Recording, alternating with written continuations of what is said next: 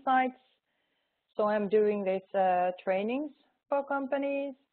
And I'm also a Russia and CIS business consultant. So me and my team at CUBEIN.eu, we're doing market surveys, partner search, helping sales, negotiations, and contract making in Russia and CIS countries. I have worked with Russia for more than 20 years, mainly in SME business. So I have quite an extensive experience in these practical questions also about Russia business. And actually I have also lived as an expat and worked as an expat in Russia and also Kazakhstan. Okay, Lisa, please introduce yourself as well. Hi, good morning from the US. I apologize for my voice. I have a cold, but I hope you can hear me okay. My name is Lisa DeWaard. As they said, I'm a former professor of linguistics and cross-cultural communication in the United States, specializing in Russia and Russian linguistics. And I recently came on board as an associate partner with Hofstede Insights, continuing my work in cross-cultural communication from a different perspective now, helping businesses as they manage the impact of culture. Pia and I have been preparing this webinar for the past couple of months, and we're very excited to welcome you and are excited to see that there are so many that are interested in the topic of cultural intelligence, which we know from the research is so important now in this ever globalizing world. And so we are looking forward to sharing some insights with you. We're going to focus on the 6D national culture model from Hofstede about Russia, briefly talk to you a little bit about that, and then we're going to move on to some very practical insights about how you go about getting connections in Russia to set up a meeting and to begin negotiations. And we chose meetings and negotiations because these were requested by members of the CUBEIN community. And so we hope that this will be very helpful for you and look forward to answering any questions you might have at the end. Okay, thanks, Lisa. So now I think we'll get to the business then. I move these slides. Yeah. All right, so let's talk briefly about Russian market and the Eurasian Economic Union. Actually, when you're considering Russia as your target market, you should remember that Russia is the central state in the former Soviet Union with business and cultural ties with all or most, let's say most of the former Soviet Union countries, because we all know that there are some political issues between some countries. But Russia, as a part of Eurasian Economic Union, is actually giving you an access to market of about 183 million people. And many companies use it as their base in all their efforts in the business in this region. But what do you need? What do you need in all business with Russia and with any other countries is trust. Because if you want to make any business transactions, they are usually based on trust. And we should all understand that trust is not a universal concept. Who you trust, who thinks that you are trustworthy. It's a very complex issue. And it affects ways of communication, workplace etiquette, meeting etiquette, organizational hierarchies, etc. And later when we talk about individualism and collectivism, actually we also refer to this trust issue in a way that actually general trust is more our, let's say, concept or value in the individualistic countries in Western Europe. And I would say that in Russia and and actually all collectivistic countries, it's more assurance-based trust. So what it means in practice is that we, for example, Finns usually, we trust everybody unless they prove that they can't be trusted. And let's say Russians usually trust people who they already know or have engaged with, or somebody who they trust tells you that you can trust this person, for example. So there are differences in these things, but anyway, in all business transactions, trust is one of the key factors in the success. So you are here to improve your cultural skills and want to perform better with Russians. So it means that you should be culturally savvy, or you should have a high cultural intelligence. What kind of person are you when you are culturally savvy? You usually understand the differences between individual or group behavior. And group behavior here is the cultural behavior. So it means that kind of the way we do things here, it's the dominant culture of the right behavior. You're also open-minded, you're aware of differences, you accept that there are cultural differences, but you're not biased. You don't judge. And then you are, in the end, adaptable and capable of building trust in different cultures.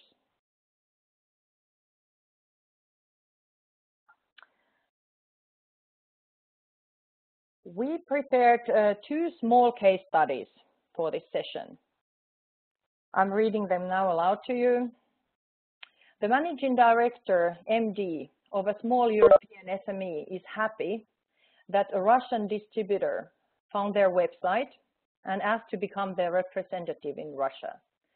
The Russians also invited them to visit, but the managing director would like them to place an order first to see if they are serious, because the trip to Moscow is not so cheap for an SME.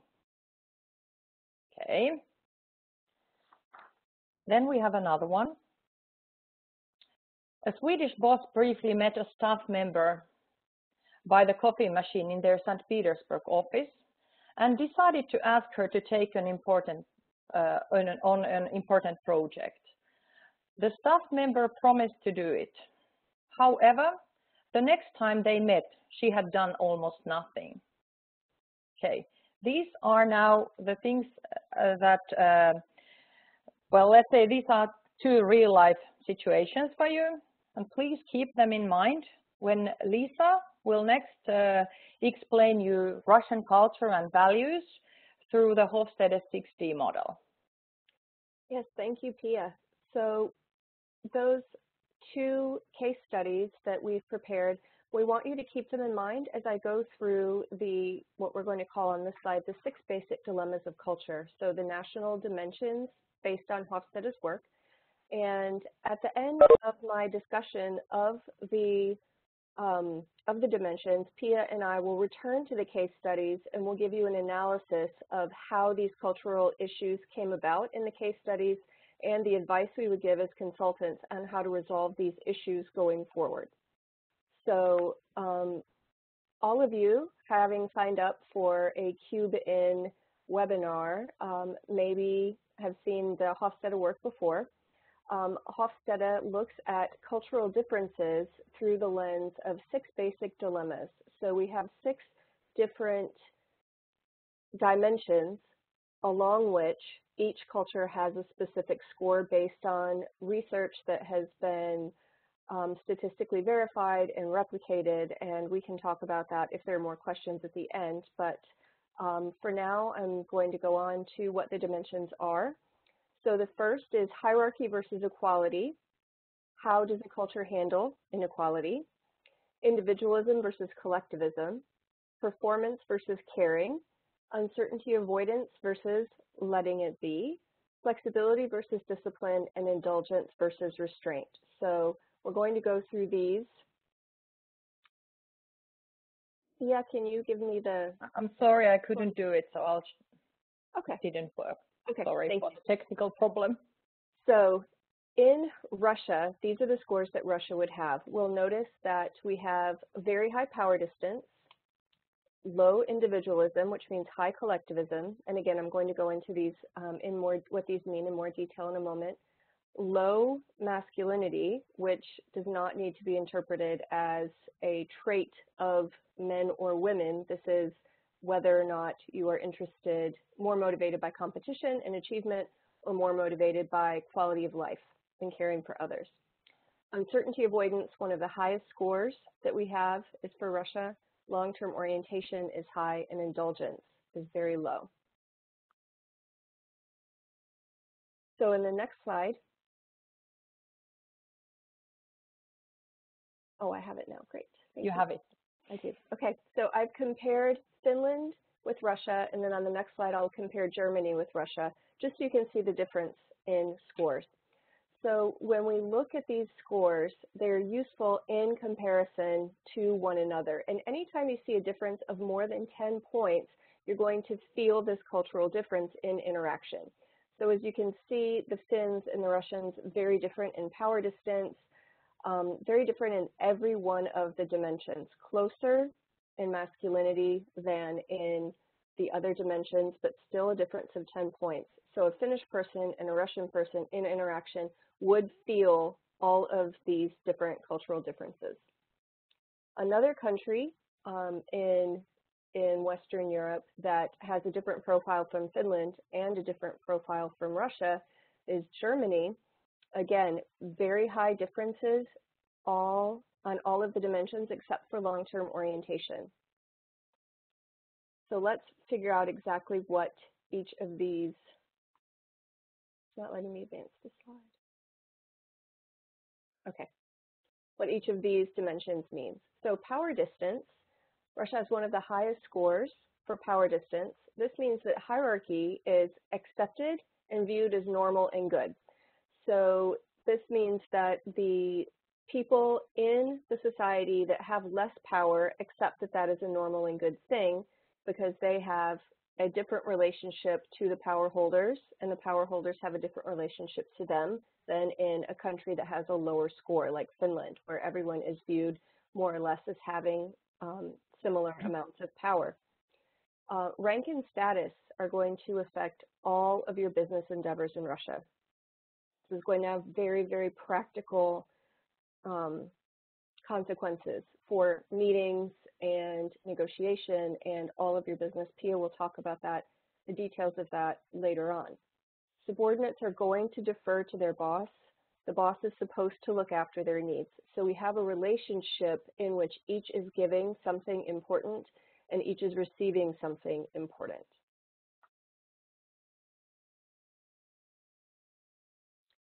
So Russia's score for individualism is very low, which means it has a strong preference for collectivism. This means that you have an in-group that you belong to that is the core around which your daily life centers. And typically it's extended family, close friends, smaller number of close friends, very, very close.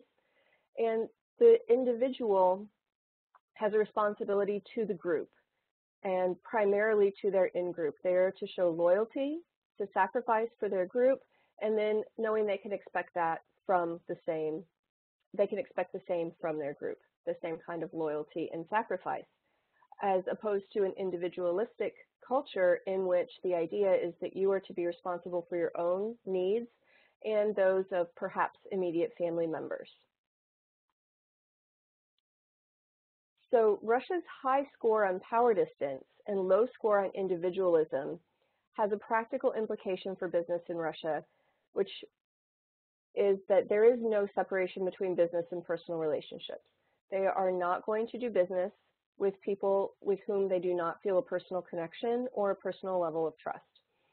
So you have to establish this personal relationship, show that you're trustworthy before you can do business. This is going to shift your timeline quite a bit, putting relationship building first and then moving on to the business portion at hand. So this would be the opposite for someone from my culture in the US, where you handle the tasks first, and then if there is some kind of personal connection, you can follow up on that later, but they're separate things. So in Russia, if you're used to, like me, starting with the task and then moving to the relationship, you're going to have to flip that if you want to establish that trust and be successful in their market.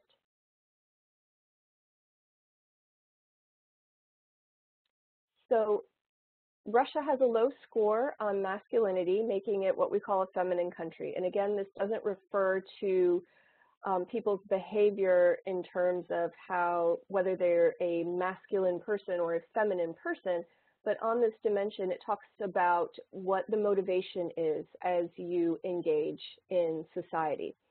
So in a low masculinity score, which indicates high femininity, and I'm sorry if these terms are confusing, but we can talk about them later again if you need more explanation, means that the society cares for its people, and caring for one another is a more important motivator than competing with one another for success and achievements. So compassion in the workplace is important, caring in the workplace is important, and these things are going to be traits that a manager will need to show for the subordinates so that they feel safe and cared for in the work environment, and then they will in turn provide good work and service to the manager. So if you're working across this Russian cultural border, they will want to know and feel that you are invested in them personally and are willing to take time to get to know them, and that you care about their quality of life and how they're doing just as much as you care about their work. In turn, you will get very good work back. Rewarding teams and rewarding good work is appropriate, but with this low masculinity score, modesty is also a very important trait in the workplace. So singling out an individual and saying they did a better job than anyone else is going to be very culturally uncomfortable for that person. Rewarding a team and saying what a great job the team did is going to be a great way to provide incentive, to encourage, and to motivate workers. So when we come to uncertainty avoidance, as I showed you on the scores before, Russia has one of the highest uncertainty avoidance scores. This means that Russians, as a national culture, want to know what's coming. They want to have a system in place that helps them know what to expect, and is what we refer to sometimes as an anxious country. So in cultures with a high uncertainty avoidance score, we're going to find heavy bureaucratic practices in place so that each step is controlled, so that expectations are clear. Now, we'll find that often in Russia, the expectations can shift as you go along, but the high uncertainty avoidance does indicate that you will have some pretty complicated bureaucracy to move through.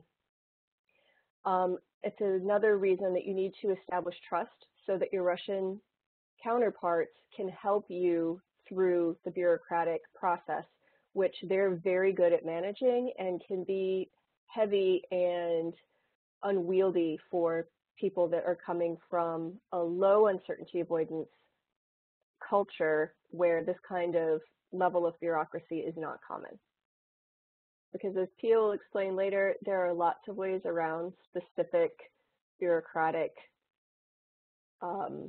needs, we'll call them. And long-term orientation and indulgence. Russia has a very high score for long-term orientation and a low score for indulgence. And when we look at these together, we see that Russians are going to make decisions with a long-term view, and in return are willing to sacrifice personal comforts and time in order to achieve those goals.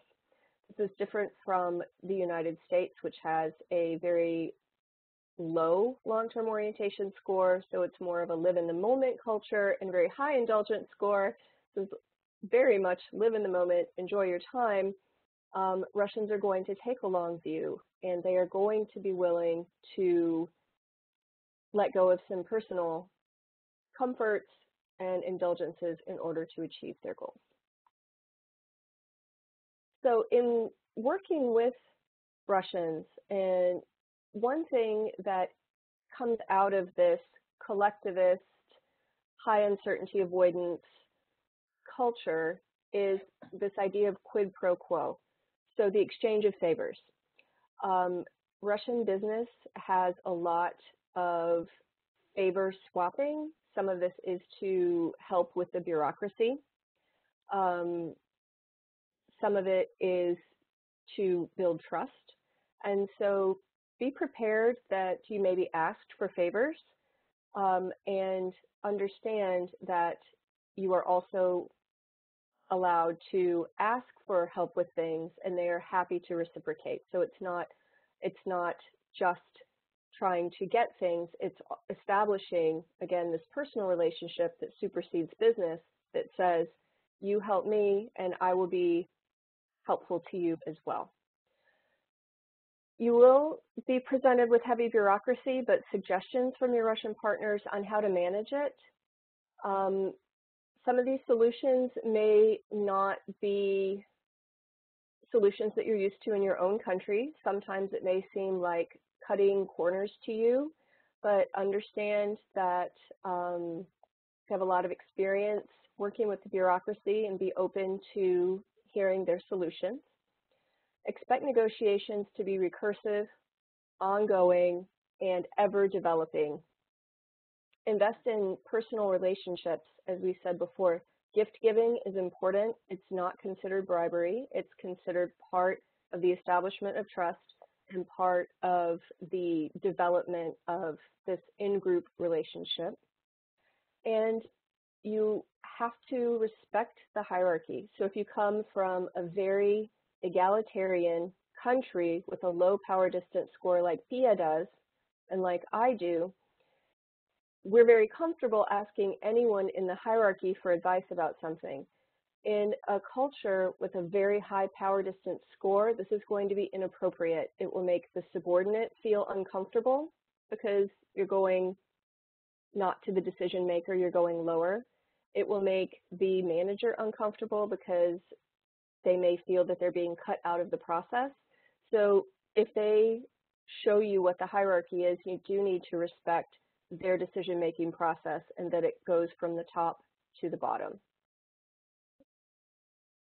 So if we go back to the case studies, the first one is about the managing director of a small European enterprise, and they've been asked to go to Russia, and they want an order first because they don't want to invest the money in a trip unless they know that there is going to be income coming from that relationship.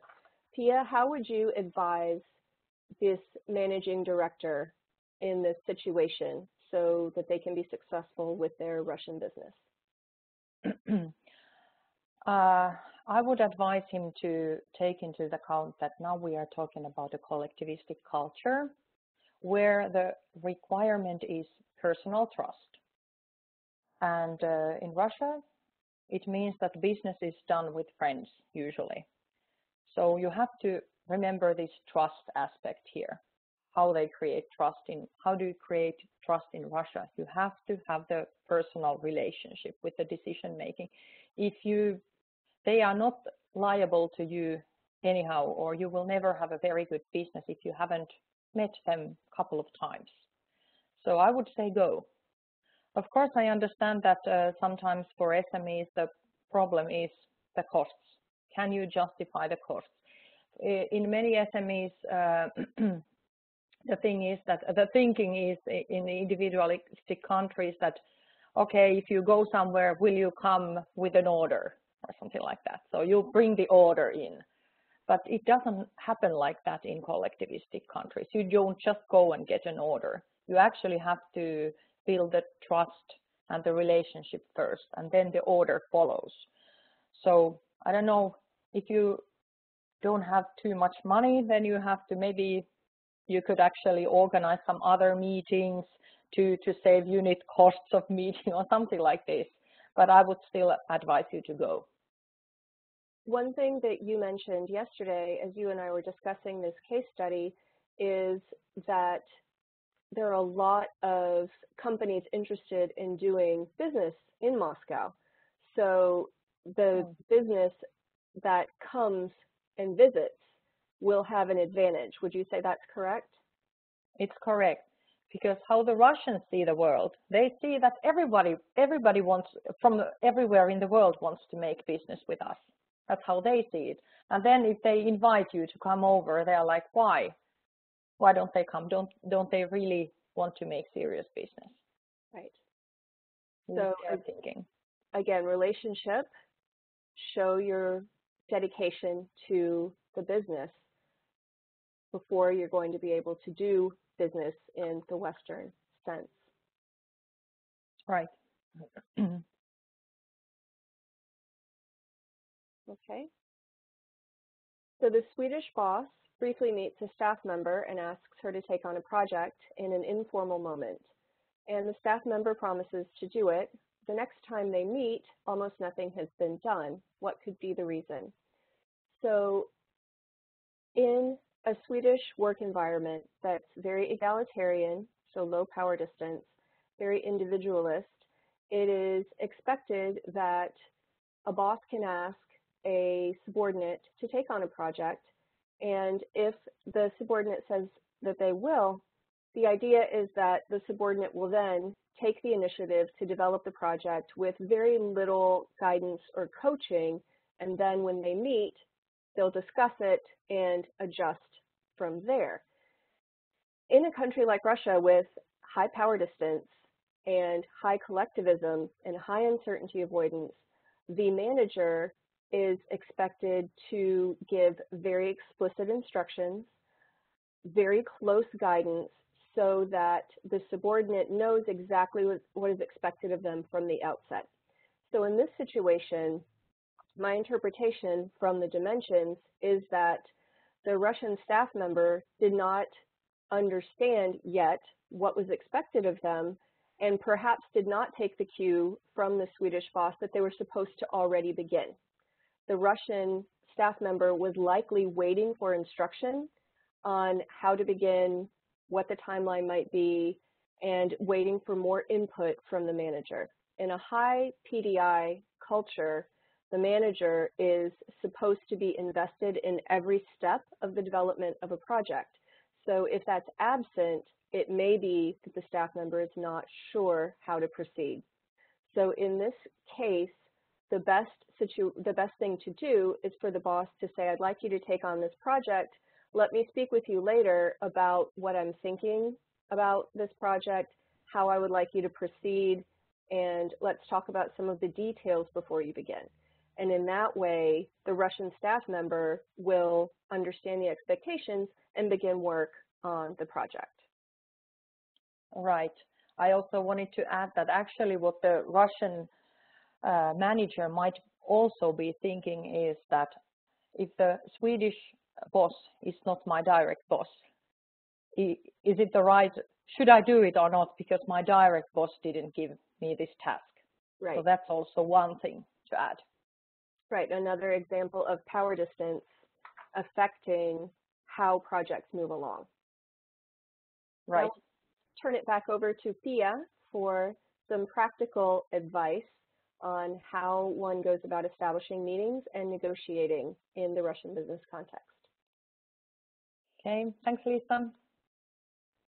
All right, so you want to start negotiations with a company you have identified as a potential partner, and if you've done it right, you have checked their background, that there is the basic trustworthiness in that company, because Russians are used to checking backgrounds, like we talked before about the trust, so they don't trust before checking.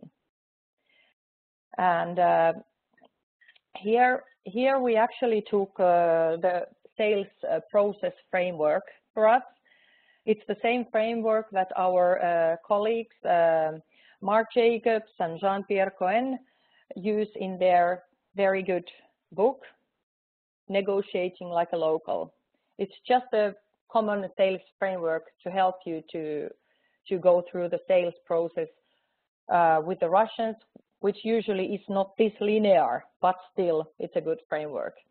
Also, Pia and I have created a slide at the very end of this presentation with a link to where you can find Mark and Jean-Pierre's book and where you can find some other resources on the Hofstede website that will also help you as you go forward. Pia? Okay, thanks. All right, so we are in this collectivistic country, Russia. There are two ways of setting the meetings, the shorter way and the longer way. If you have the personal contacts, almost any personal contacts, you can ask introductions. You can ask your partners from even different businesses that, do you know anybody in this business and can you help me to find somebody to talk about this business, for example. So if you get recommendations from people, from important people, let's say so, they guarantee you, they say that you are trustworthy, you're worth meeting, you're important as well. So it's a good start to go to the meeting. And also you have to remember these reciprocal favors. It is, in this culture, it's one's obligation to help open doors for contacts and organize in-group for your in-group members when possible. And also you have to remember that important people don't meet just anybody because of the high PDI. So you also have to be important. And if you have connections that can guarantee that you are important, then it's easier to get in.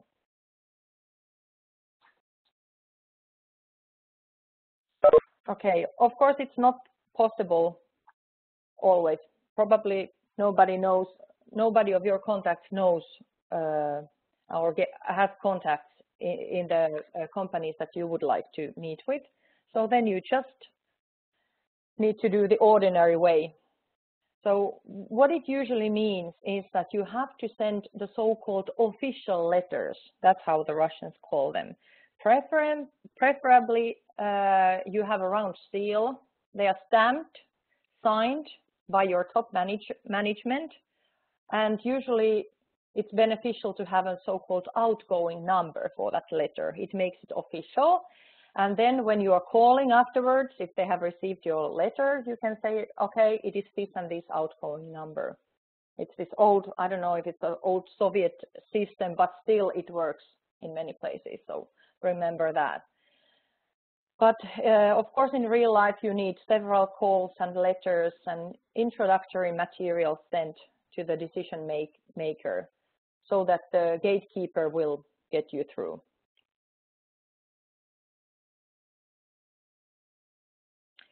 So actually, there is some kind of bureaucracy to go through, but if you're patient, you will in the end get through. It just takes some time. Well, then the next question is that who should meet and who should go? Because actually you have to aim high to the top management level. You have to remember that in the high PDI culture like Russia, lower level managers don't make any decisions. I know that us Finns, we have made so many mistakes in this. We have, you know, banged our heads against the wall because we have tried to go through lower levels.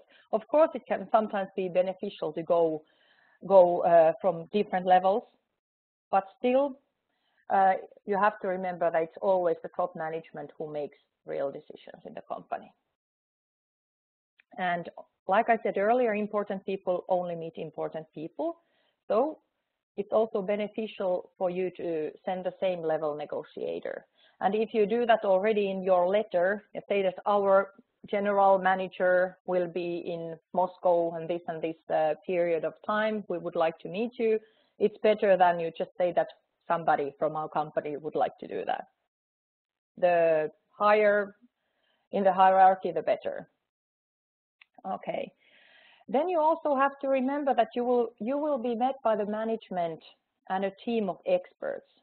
Russians are usually in groups, so it's also wise for you not to go alone. At least, I would advise at least 2 persons. One can make notes, comment on something. Maybe one of your team knows more about technological aspects or technical things. One is more on the commercial side, etc. But it's really difficult if just one person from your company is trying to solve everything in place when there are like 5 or 6 people on the other side of the table.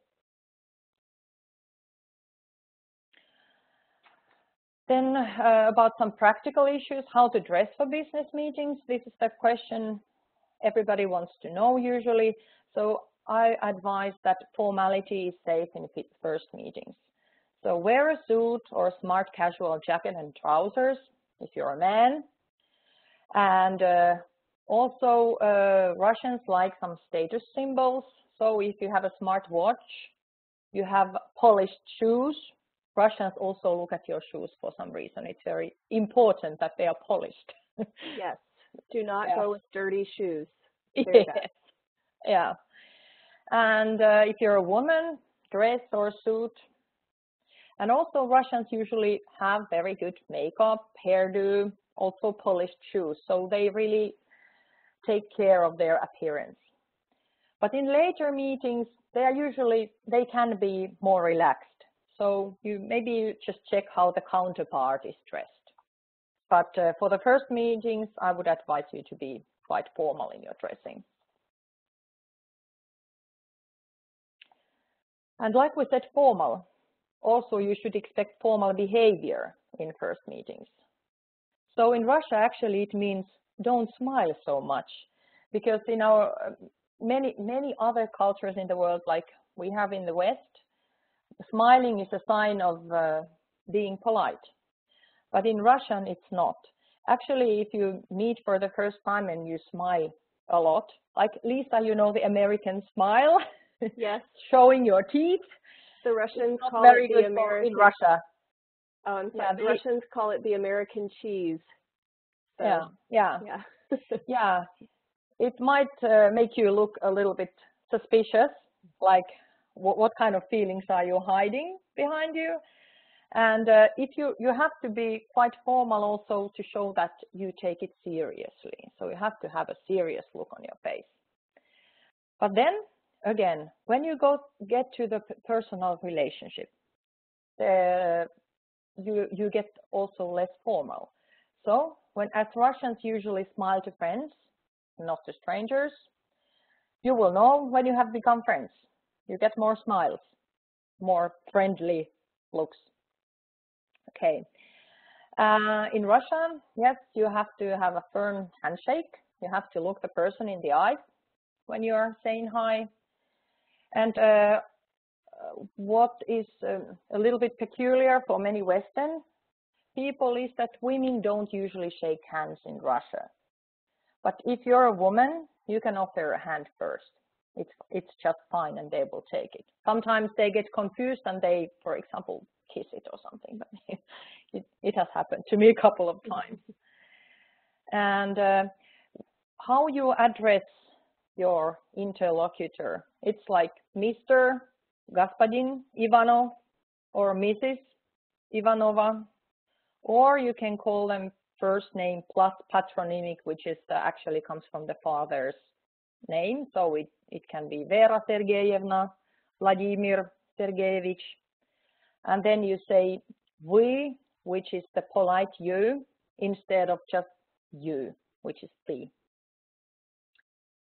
And actually, it's easier to explain it in German. So we is Sie, for all of you who know German. And in the subsequent meetings, how you greet, it's more like handshakes or also kisses on the cheeks and hugs.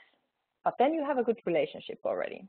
Yeah, if I can add something, the kisses on the cheeks in Russia are not like the kisses on the cheeks in France, where you just touch cheeks. It's actually kisses. So don't be shocked or taken aback. It's very normal if it's an actual kiss on each cheek. So. Okay, yeah, thanks, Lisa. Okay, so in Russia, of course, you want to, in the beginning of the meetings, you want to create a positive atmosphere. So the small talk is quite commonly, it's like, okay, traffic jams. Then you should probably give some compliments about the city, how nice it looks like, or what kind of nice impressions you've had. The weather is safe always. The Russians also, they like sports, hobbies. It's safe to talk about them. And also Russians talk quite a lot about their families, but not in the first meeting probably. But probably the first meeting is more about the city impressions and traffic jams and weather. So, but later on, these are safe subjects. And then when you, in the process, when you go to identifying needs, so when you are sitting at the meeting table, probably first of all,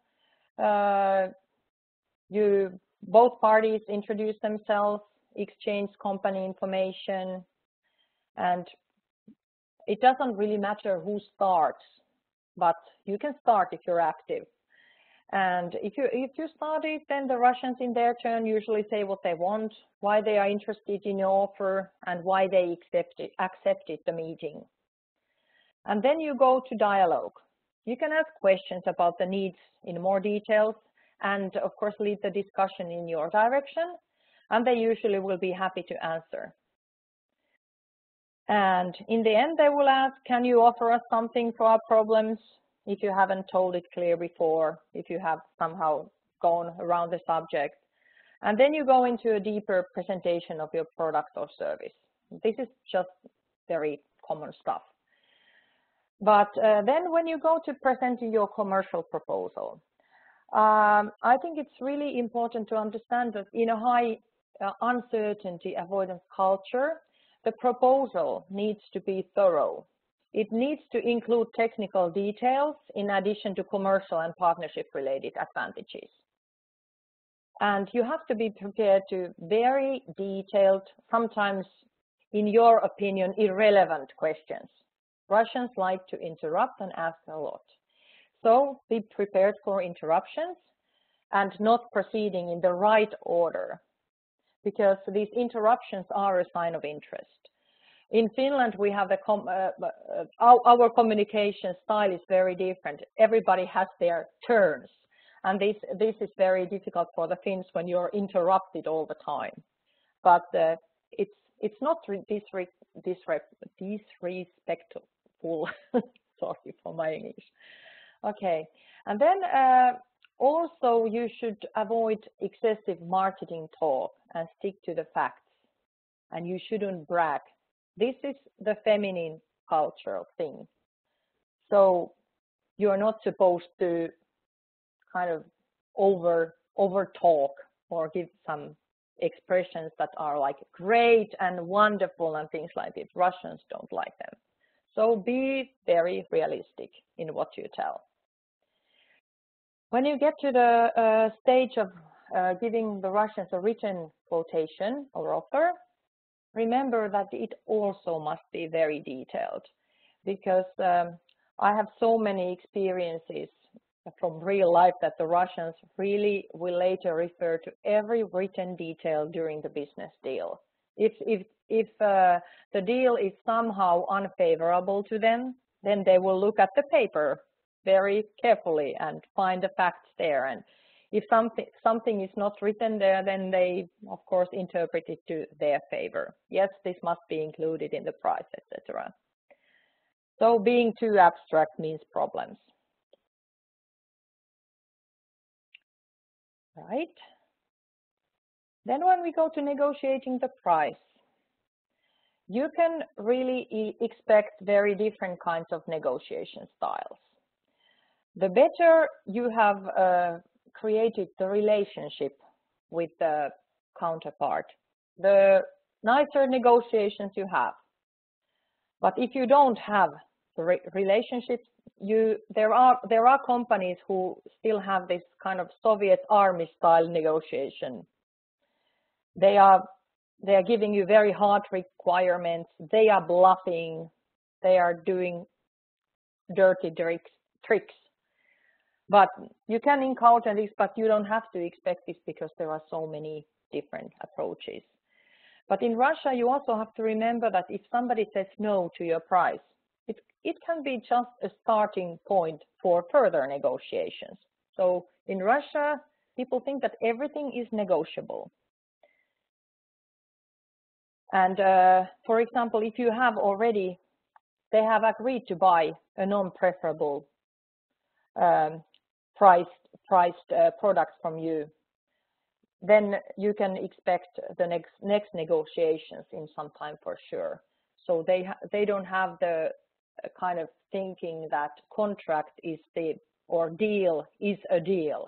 You agreed, so you have to stick to it. No, they don't do it. If it's not favorable, then they will just continue.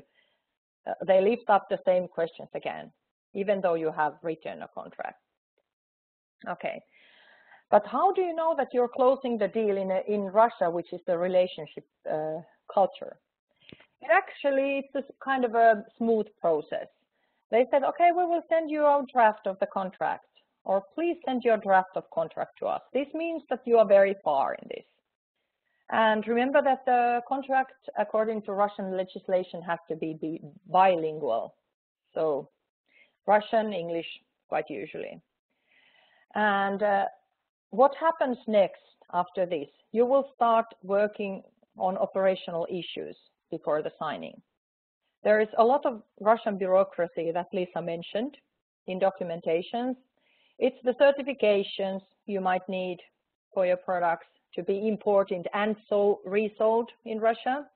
It's pro forma invoice, it's invoice forms, it's packing lists, products and package labeling, etc. Everything has to be strictly according to the Russian legislation. So usually you have a lot of work to do at this stage. When you are there, then the next stage is contract signing. So again, you should have the round seal with company registration number. That's my advice. It's not obligatory anymore according to the Russian legislation, but everybody is using it, so it's still a habit, and they will ask for it. And then again, remember that you're in this never-ending negotiations, so it's continuing. And as a conclusion, I would like to say that your negotiation success depends, of course, on your offering, your conditions, your product, etc., the complexity. But even more, it depends on your ability to build personal trust and relationship. It always comes first. So to conclude this, I think this is a good thing to say. Business is never just business in Russia.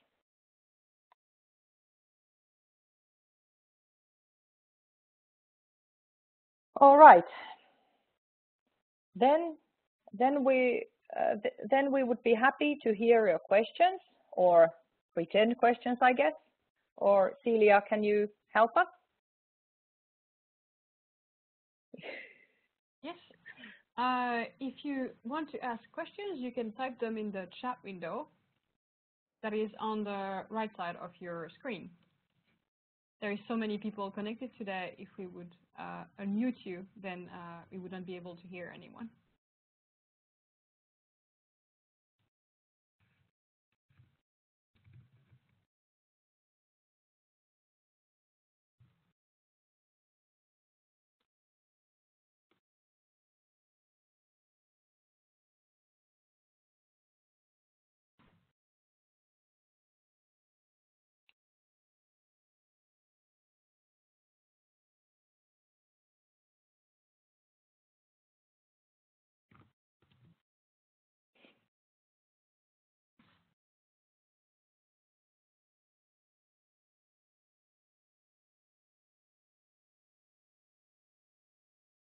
One thing that Pia and I have each experienced in Russia as a result of high PDI that we have discussed that might also be another example of how some of this works is that if you are in Russia and visiting and you are perceived as an important person, you may be asked to do things that you don't expect. I have been asked to give a speech before in a meeting where I didn't know I would be a featured speaker. Pia has been interviewed by the press in Kazakhstan and made it on the national news. So the relationship component and the power distance component can lead to some exciting adventures when you are doing business in Russia. Right. Yeah, I have had a couple of times the same situation that I've been asked to give an interview for TV. And actually in Russia, somebody asked for an interview and then puts the microphone in front of you. You expect to hear some questions, but this hasn't been the case. The case has been that they say talk, and you're like, okay, sorry, I wasn't prepared for this. And when I made the mistake the first time when I think it was in Omsk in Siberia when I had this thing. But then the next time it was in Kazakhstan, in Karaganda, and there I already knew that this is going to happen. And I decided then that I have to ask my partners there, what do you want me to tell for the TV? And actually, they said something that I would never have guessed, or I should have, as thinking that I'm culturally savvy, but I didn't. So I thought it was safe to ask. And they said that you should actually compliment us and this whole event and thank the President Nazarbayev for organizing and giving this kind of possibilities for us to organize these events. So somehow link it to the president. So that would never happen in Finland. Or the US. I think that leads us to some of the questions that are here. The first one is, what is the #1 issue you have had in Russia? For me, as a person coming from the US culture, which has very high individualist score, it's the power distance, adjusting to this idea that there's a hierarchy that you have to go through in every situation. You can't just talk to anyone. You have to understand who has power in which situation and how to approach them well, and perhaps what levels you need to go through. Pia, another question is it safe for me to go to Russia as a female alone to negotiate? How would you answer that? I would say it is safe. You can go. It's fine. But I would also advise you to have with you maybe somebody local who knows Russian. Because in many places, even in Moscow, like if you don't know any Russian, it's hard for you even to, find your way out from the airport, because most signs are written in the Cyrillic letters, and then there are all those taxi drivers who come and try to, in a way, rob you or get a very good price from you and stuff like that. So, but otherwise, to negotiate, it's totally safe, no problem. Another question that we've had is, you mentioned visiting Russia personally in the beginning. Is it enough to do it in the beginning, or should one prepare to keep visiting in the future as well? I would say you should prepare to keep visiting in the future. After you've established the initial relationship, you can ask them to visit you, so that it's not always you just being the one doing the traveling, but you should plan on having multiple meetings over the relationship. And I would also go ahead, Pia. Yeah, I would like to add here that my experience is that when you meet your partners regularly, you get information about the market, about your, for example, your distributor, how they are doing, how they are selling, how they are selling your products, what kind of estimations they have for the futures. They don't usually send this information to you by email, but when you go there, they will tell you. So that's why it's also very beneficial to meet often. And that actually leads us to this next question. How do you deal with the bureaucracy? It seems to me that things will never end, and when do we know if we're wasting our time? This is where building the relationship comes in. So if you have a really good working relationship with your Russian team, they will help you with the bureaucracy. They know ways around certain parts of the bureaucracy. They know which pieces of the bureaucratic process can't be skipped. And if they're showing a lot of interest in exchanging drafts of contracts, then you know you're not wasting your time. And the last question here, is the ability to speak the language important? I would say you need to, if you don't speak the language yourself, you definitely need to have a translator help you, because they do want to see that you are interested in their culture and language. And as Pia said, the documentation has to be bilingual, so you're going to need to work with a translator at some point, so it's probably good to start from the beginning.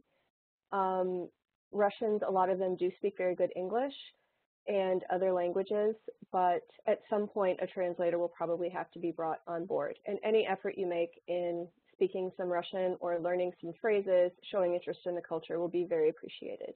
Did you have anything you want to add to the bureaucracy or language issues, Pia? For the language issue, I would like to add that actually when you're hiring a translator or somebody with a very good Russian skills, it's better to have your own person there, because if you rely on your counterpart's translator, sometimes it's very biased what they are doing. So it's better to have somebody who is on your side as well. That's all the questions in the chat window. Are there any more? Actually, I would also like to say about the bureaucracy. There is a certain bureaucracy that you can't avoid. You just have to do it. So be patient and do all the documentation, for example, that you need to do. When you have done like pro forma invoices, packing lists, and all those things in the needed way, then they are done and they are there for the future. But the initial time investment in this is quite big.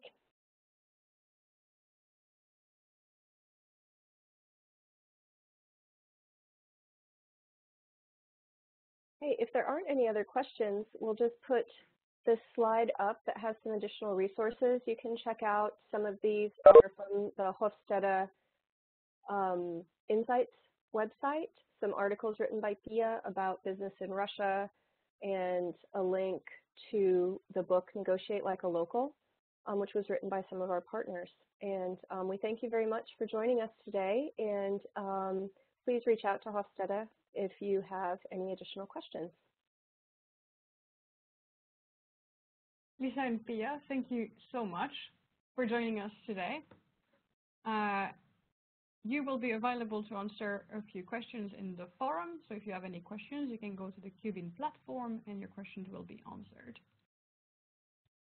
I would like to share that the next webinar, Is Your Organization Ready to Go International?, is next week on Tuesday. You can still register on the CUBEIN platform. Thank you so much for joining, and we'll see you next week.